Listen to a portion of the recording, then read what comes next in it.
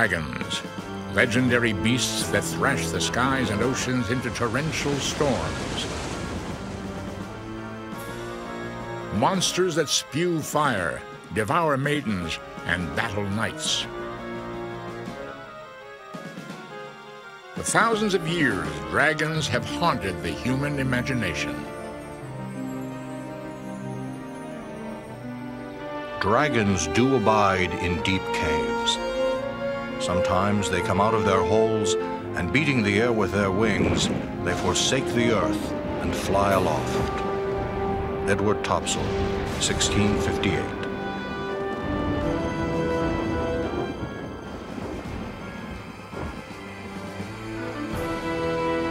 If dragons are mere fantasy, why do dragon stories abound in ancient civilizations as far-flung as Greece, Scandinavia, and China? What can explain sightings by the ancient Greek historian Herodotus and mysterious reports by the explorer Marco Polo? It may be that dragons really did exist and they were so valuable they were simply hunted to extinction. Are dragons extinct? Could these be the bones of an ancient dragon? Might dragons prowl remote corners of the globe to this day? Of course, it's very possible that there are large animals still unknown to science in different parts of the world. Join us as we probe the shadows of the ancient past to enter the mysterious lair of the dragon.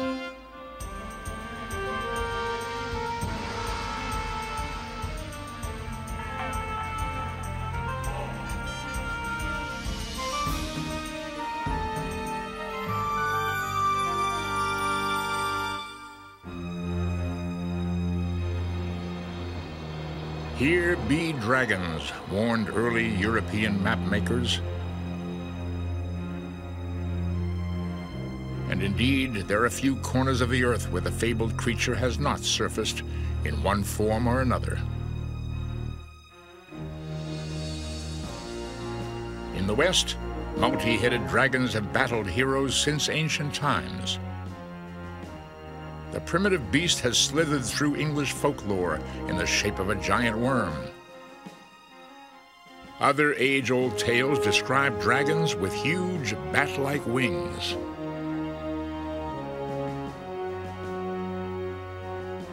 For thousands of years, serpent-like dragons have shadowed the dreams of India and the Americas. And in Asia, dragons with an even older lineage have sported whiskers and pearls. With an ancient history and countless varieties, dragons are the most widespread and enduring of all legendary beasts. And yet, dragons remain a mystery.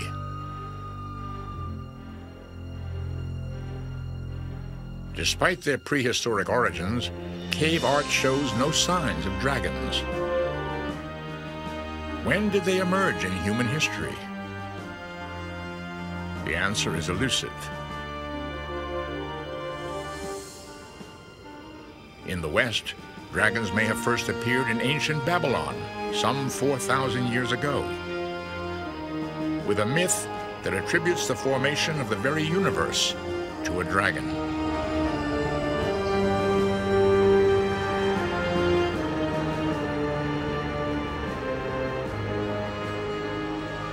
Before the earth was created, according to Babylonian legend, a ferocious she-dragon called Tiamat thrashed across the void. All the gods of Babylon scattered before Tiamat's reign of terror. Why would this, the earliest known dragon, be female? What terrible force lay behind her power? I think it's very interesting that we find the dragon linked with femaleness. It seems to symbolize, at least in some stories, male fear of sexuality, male fear of the disorder that the polluting female body seems to represent in traditional societies. In her fury, Tiamat destroyed all who challenged her. All that is except the Babylonian sun god Marduk. In a cosmic battle, Marduk slew Tiamat. Then, from her dismembered body, he fashioned the heavens and the earth. From dragon blood, Marduk created man. The brutality of Tiamat's death is striking. Why must the universe begin with such a vicious act of carnage? The dragon is the personification of chaos, or the forces of nature which are opposed to civilization. And in order to found civilization, these forces have to be mastered. Hence, you have the slaying of the dragon as the mastery of these chaotic forces.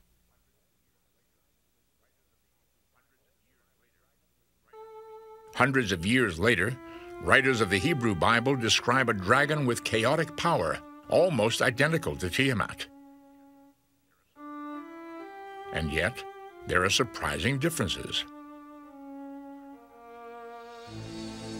Rather than slay a dragon in order to form the cosmos, the God of the Old Testament actually creates one. The mighty sea dragon, Leviathan, is fashioned on the 5th day of creation. He is a fearsome monster. It was said that no mortal weapon could penetrate Leviathan's scales. No living being could oppose his gargantuan power.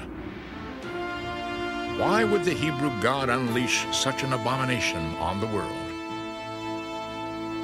Tells me that the Hebrew God is not nearly so worried about control as the gods we find in Mesopotamia. And this may be because he has been disconnected from nature and is much more of a metaphysical or cosmic God in the sense of ruling through law, ruling through words, ruling through relationship, rather than simply ruling because he conquered everything and killed it. And yet the Hebrew God does kill Leviathan. But in another puzzling twist, God slays the dragon not as the world begins, but as it ends, on Judgment Day.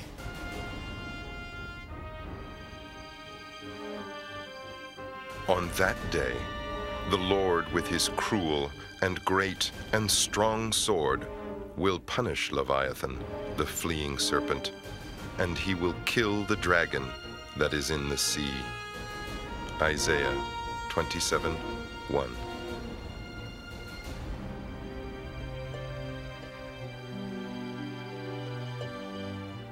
In the first centuries after Jesus, Christianity swept the Middle East. Countless ancient beliefs and mythical animals died out. Remarkably, the dragon survived.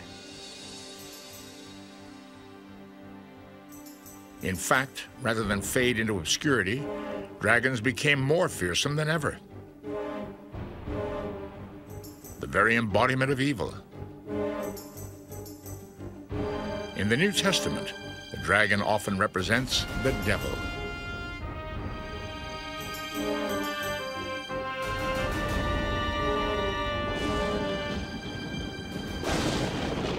I saw an angel coming down from heaven, holding in his hand the key to the bottomless pit and a great chain. He seized the dragon, that ancient serpent, who is the devil, and bound him for 1,000 years, and threw him into the pit. Book of Revelation, chapter 20, verses 1 and 2.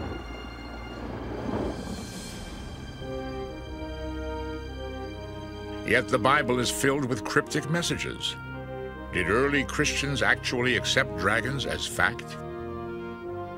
Medieval Christians absolutely believed in the dragon because they were, first of all, believers. and they believed what they read from the Bible. It may be that because dragons were found within the pages of Holy Scripture, it was practically heresy not to believe in them. No one was ever tried as a heretic for disbelief in dragons. And yet, church leaders have left history with a puzzling mystery. If dragons were considered the actual embodiment of evil, why did they adorn medieval cathedrals, the very houses of God? When we return.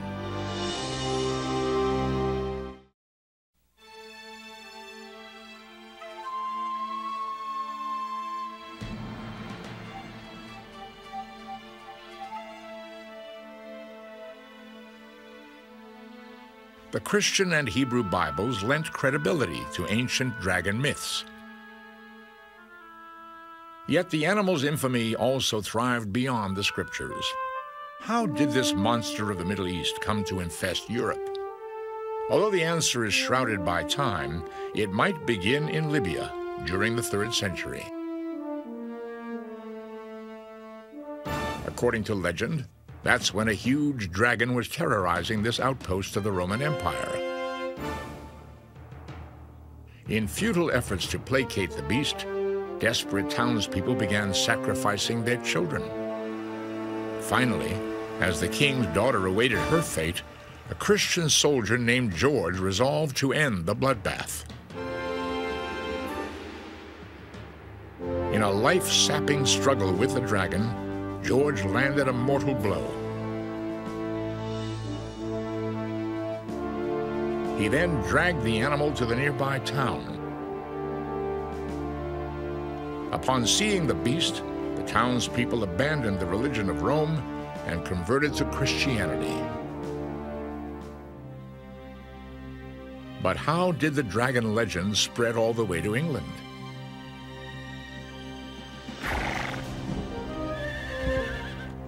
During the Crusades, a battalion of European soldiers was fighting a desperate battle in the Holy Land. Surrounded and vastly outnumbered, the Crusaders resigned themselves to death.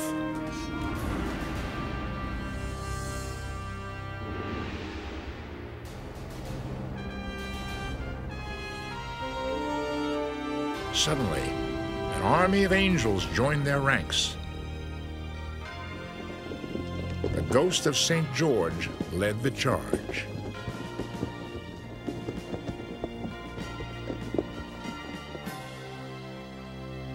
When the Crusaders returned home, George became England's patron saint. And the dragon became a fixture in medieval life. Across the continent, tales multiplied of marauding dragons that scourged the countryside, blighting crops and devouring maidens. Noble knights, in the ultimate test of their valor, confronted beasts with daunting characteristics. Dragons do abide in deep caves. Sometimes they come out of their holes, and beating the air with their wings, they forsake the earth and fly aloft. Edward Topsell, 1658.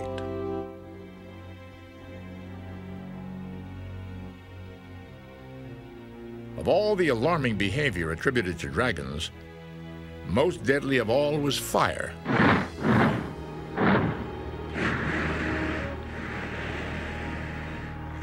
Dragons were often depicted as flame-throwing horrors.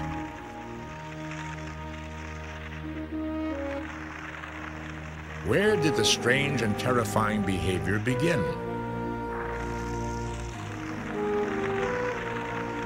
Although there's no certain answer, some think the paintings of the Middle Ages provide a clue.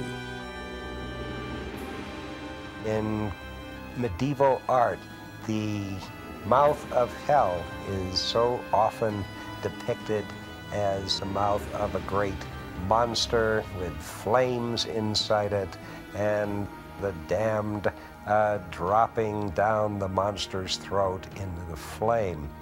So it seems natural that there is an association between hellfire and dragon fire so far as Christian dragons are concerned. Images of dragons flooded the medieval world. They appeared in folk art, popular legends, and illuminated manuscripts.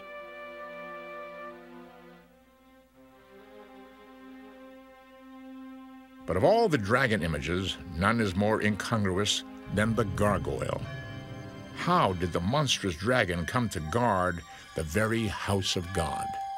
It's fascinating to consider that at the same time the church is slaying dragons, trying to put down old religions perhaps, or control sexuality, at the same time it flings open the doors of its cathedrals and asks the dragons in the form of gargoyles. It's really quite mysterious to wonder how they get from the dragon as evil to the dragon as the protector of the cathedral. According to legend, it all started in medieval France, in the city of Rouen. One morning, a monstrous water dragon emerged, vile and slime-covered, from the Seine River.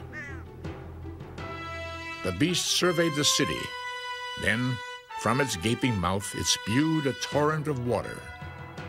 The townspeople called him the Gargler, and all fled before it, fearing a watery death. All that is except the archbishop. He confronted the beast with the sign of a cross. Instantly, the water dragon sank down, its fury extinguished. From that day on, the drain spouts of the cathedral were carved to depict the Gargler. We call them gargoyles.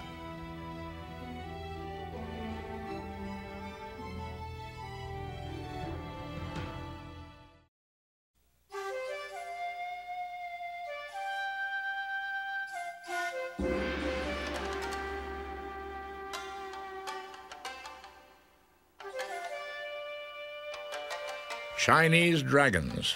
They dominate architecture, fabric, and ceramics.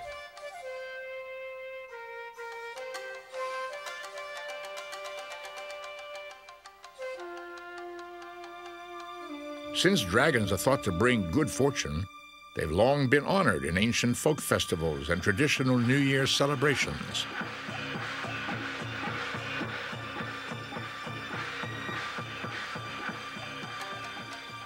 For thousands of years, Chinese dragons have been sacred symbols of change, able to make themselves as small as silkworms or large enough to fill the space between heaven and earth.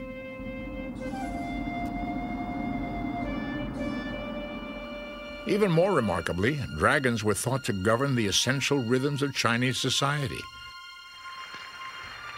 Ancient tradition says that dragons water the rice fields, providing the cornerstone of Chinese civilization.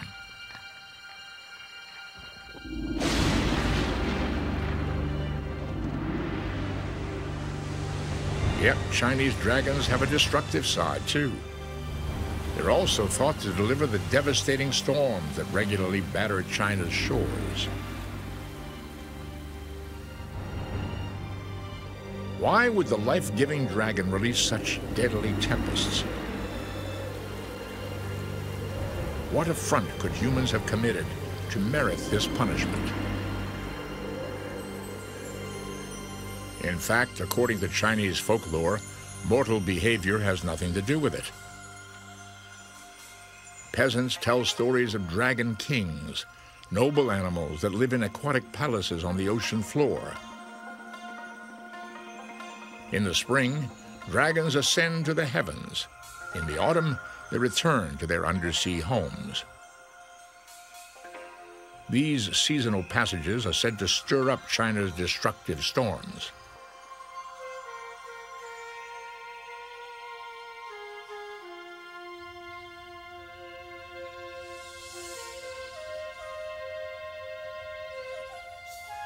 Far from the tempests of everyday life stands China's forbidden city, the emperor's exclusive palace. It is adorned with dragons.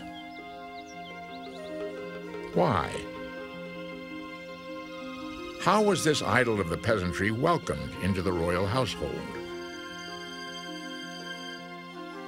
Thousands of years ago, a lowly soldier of fortune named Liu Pang rose to the pinnacle of Chinese society. He was poised to become emperor, the son of heaven. But Liu Pang had a problem. His common origins did not bode well in tradition-bound China.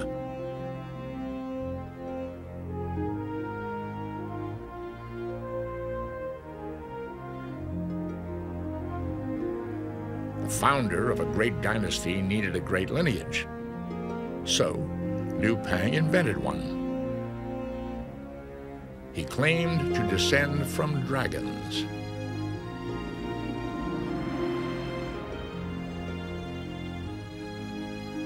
When Liu Bang and his associates took power, they felt the need to justify, to legitimize this new dynasty and to upgrade Liu Bang's nobility. Therefore, they give this new component of dragon mythology. And from that day onward, the dragon became the symbol of imperial power. Curiously, the emperor's dragon was always depicted with 5 claws. This creature became so wedded to the imperial identity that before long, every feature of the Chinese court was described in terms of dragons. The emperor was called the true dragon. He sat on the dragon throne and wrapped himself in dragon robes.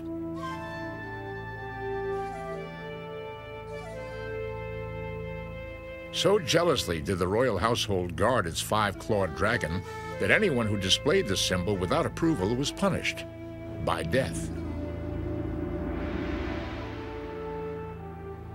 Why did Chinese dragons become civilized, even regal, while their Western cousins remained marauding brutes?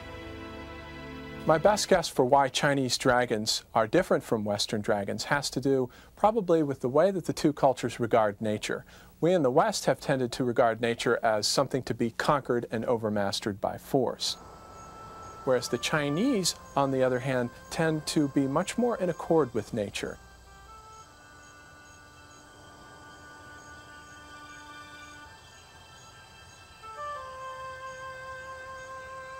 Some experts object to comparisons between Eastern and Western dragons. China's dragon mythology may have developed 6,000 years ago, long before dragon stories emerged in the West. Chinese and Western dragons act differently, these scholars say, because they are totally unrelated. We have to start at the very basic question that the Chinese dragon and the Western dragon are not the same thing. The Chinese, because by using the very English term, the English word dragon, we have a wrong impression that dragons all over the world are the same in nature. In fact, they are not. Perhaps cultural attitudes towards nature are less important than nature itself. Might Eastern dragons be unique because they're based on Eastern animals? And if so, might other continents harbor different creatures? When we return, could this skeleton be the remains of a real dragon?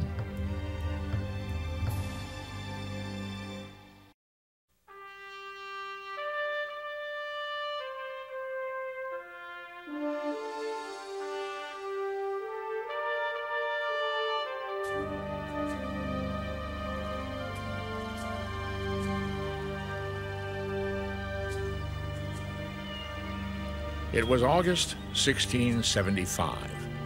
The French missionary, Father Jacques Marquette, and a group of explorers were canoeing down the Mississippi River.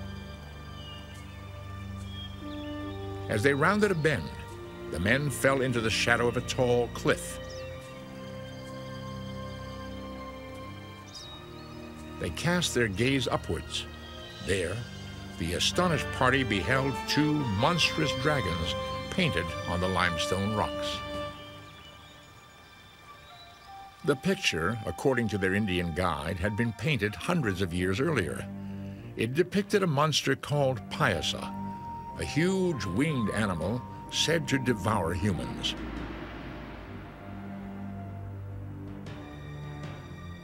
How could this creature of ancient American folklore look and act so much like the dragons of Europe? What can explain the baffling similarities between Old and New World dragons? And that's quite a mystery to us. Are the people there thinking of them on their own, or have they had some sort of contact with the cultures of the Old World? The Pyasa wasn't the only dragon-like beast of the New World.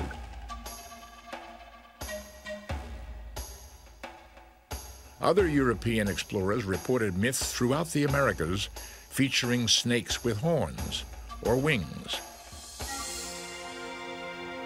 The most striking New World dragon of all, however, arose further south, in the land of the Aztecs. These are the pyramids of Teotihuacan, standing just 25 miles outside Mexico City. It was here that Aztec priests worshiped their gods and practiced human sacrifice.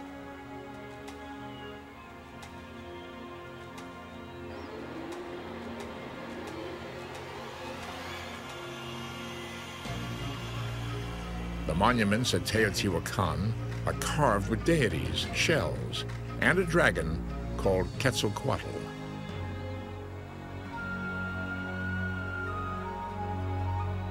Where did he come from? Why does a dragon adorn one of the most sacred sites of Aztec civilization? The answer begins with a strange paradox. While dragons of the Old World were monstrous demons, the Aztec dragon was a god. Far from threatening civilization, the dragon Quetzalcoatl was revered for founding it. According to Aztec legend, Quetzalcoatl launched Aztec culture. He brought writing and agriculture to the land that is now Mexico. Tradition held that Quetzalcoatl once actually governed the land of the Aztecs in the form of a man. The mortal Quetzalcoatl had light skin and hair. One day, stalked by enemies, he fled his native land. As he departed, Quetzalcoatl vowed to return.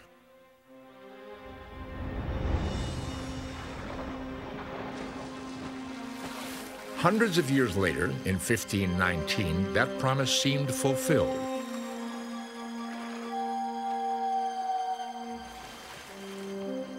When the king of the Aztecs saw a fleet of ships arriving on his shores, he welcomed their light-skinned leader as the returning dragon Quetzalcoatl in human form.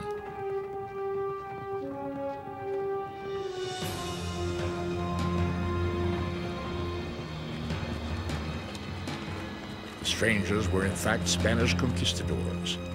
Within 2 years, the Aztec kingdom had been destroyed. European domination of the Americas had begun.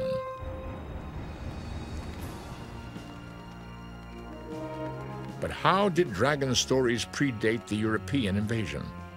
What can explain the existence of dragons in the Americas at least several hundred years before Europeans first arrived?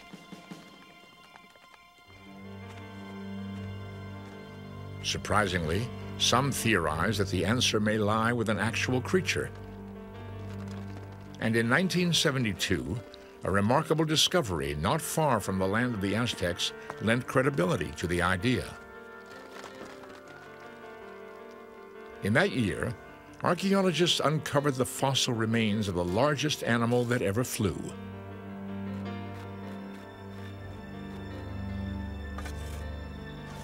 With a wingspan of 50 feet, the creature would have resembled a bat the size of a small airplane. It was categorized as a pterosaur, a flying reptile. It's possible that bones were found, fossils were found of a large pterosaur, perhaps more than once, and that these were identified as a flying animal, and they may have concluded these things were flying dragons. And that may well have happened, for example, in Mexico. Could the Aztecs have found similar remains centuries earlier? Some scholars are doubtful. Is this the motivation for the Indian myths? I'd say the chances of that are close to zero, for the reasons that at least we've only discovered it very recently. And when we discovered it, we only found a few fragments of bones initially that wouldn't look like a giant flying reptile unless you already knew a lot about them. Even if the Aztecs did find a complete skeleton, it's unlikely they would have recognized the bones as those of a flying giant. By looking for dragons in the fossil record, some experts argue we're ignoring a bigger mystery.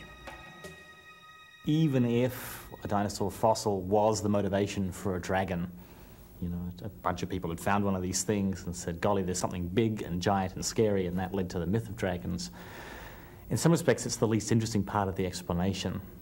The question is, what have we done with dragons? The way we've embellished them, the role they play in our culture. And to my mind, that's what's particularly interesting about them.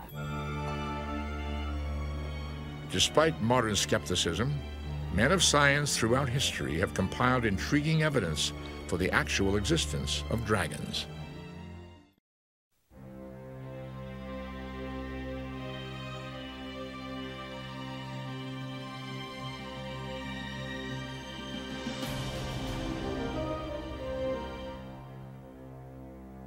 Miraculous visions and ancient folklore convinced many people that dragons were real. For the skeptics, there was even more persuasive evidence: eyewitness encounters.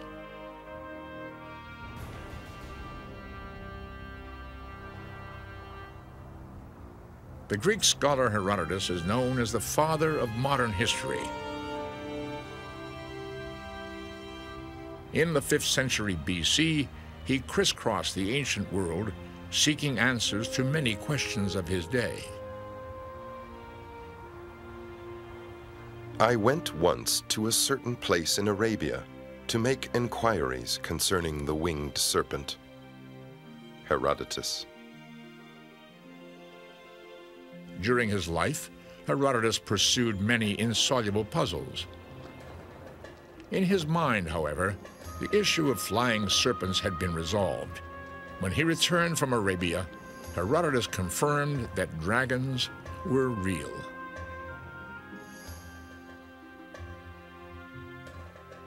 Vipers are found in all parts of the world, but winged serpents are nowhere seen except in Arabia.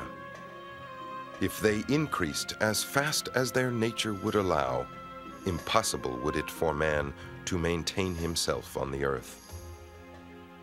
Herodotus. What can explain these baffling claims? One of the things that's so mysterious is why all of these cultures around the world should keep reporting this same animal that doesn't seem to exist. If you look at traditions of medicine and magic, you find that very many parts of the dragon were considered medicinally useful. If you ate the heart of a dragon, you would understand the language of animals. If you sowed the teeth of a dragon, you could raise up new citizens for your city. It may be that dragons really did exist and they were so valuable they were simply hunted to extinction. As the centuries passed and European travelers scattered across the horizons, they refuted many age-old assumptions. But dragons would not die. In fact, the legend grew. World-wise travelers returned with detailed descriptions of the horrible beasts. Investigators of nature do say that dragons have 15 teeth of a side. Their bodies are set all over with very sharp scales, and their tongue is cloven, as it were double. Edward Topsell, 1658.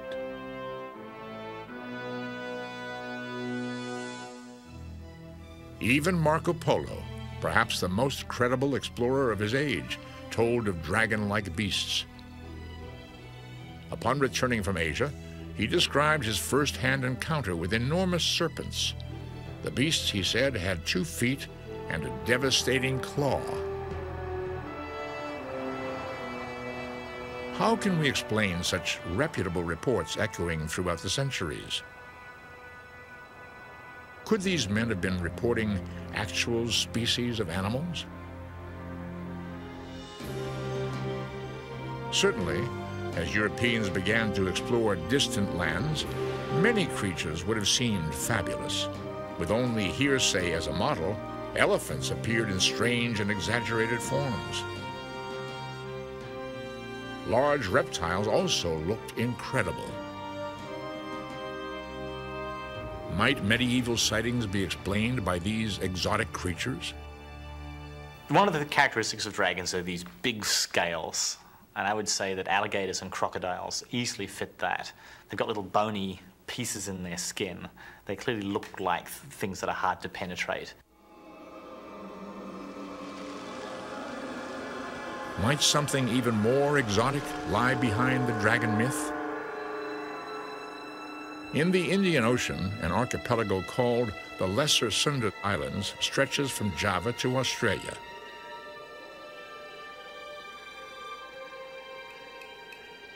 Remote from the outside world for centuries, islanders were steeped in the supernatural.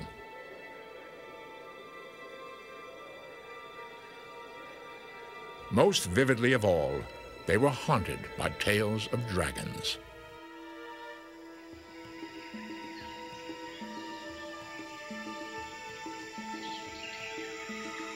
They told of a beast sheathed in scales and armed with deadly talons. An animal said to stalk humans.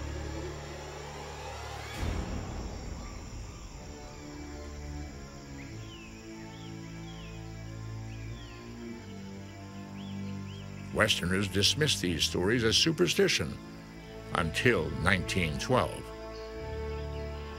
That was the year a Dutch army officer came face to face with a real dragon.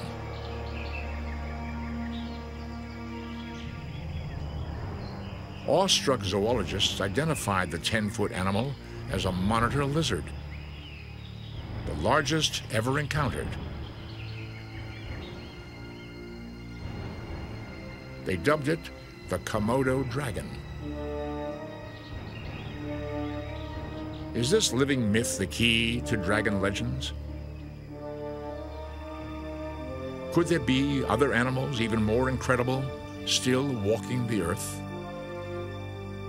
And it is possible that a living animal, either a giant monitor, a surviving dinosaur, however unlikely that may seem, could have given rise to dragon folklore in Mesopotamia and other Middle Eastern cultures and later in medieval Europe. A living dragon-like dinosaur? It would not be the first time in our century that a creature dismissed as extinct has been discovered alive. The coelacanth fish allegedly died out millions of years ago.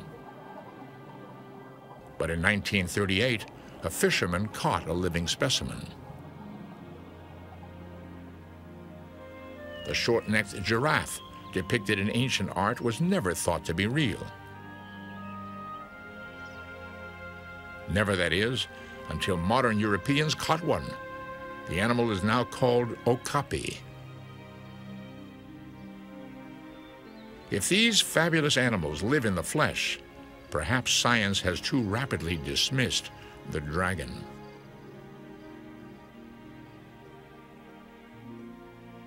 That thought has animated a new generation of explorers. Calling themselves cryptozoologists, men like Richard Greenwell travel the globe, tracking reports of unknown animals.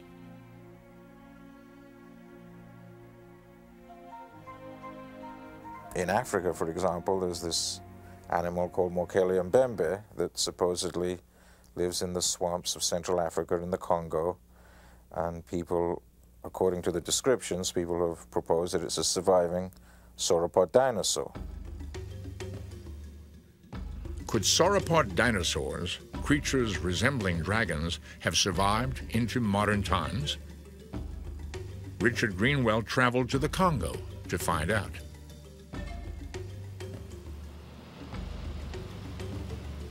If you fly over it, it's just an enormous area and all you see is tree canopy. There could be anything in there, that doesn't mean there is. But if you're looking for modern dragons, I guess that's one of the places to go, to a place that's very hard to get in and out of, that's still zoologically not very well known. And that's where you might find a so-called living dragon. The trek was long, the evidence elusive. In the end, Greenwell didn't find a dragon-like creature. But he retains his belief that science still has much to learn. If there are unknown animals, unknown to science, there are definite reasons for that, in that some areas are very hard to get into, the animals are very, their behaviors are very elusive, and it's very hard to prove.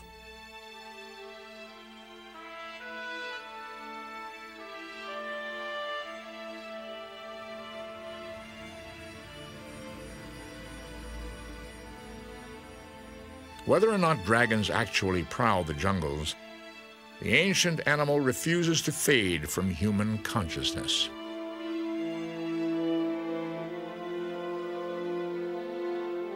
The question then is not why dragons arose, but why, despite religious revolutions, natural science, and modern skepticism, they're still with us.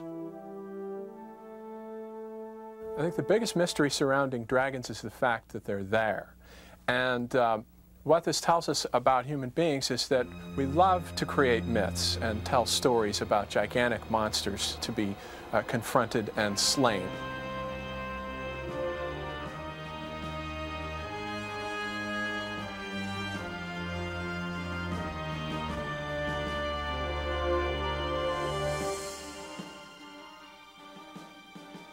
Perhaps dragons, in all their moods and incarnations, have appealed to humans for over 6,000 years, precisely because they are one terror we can conquer.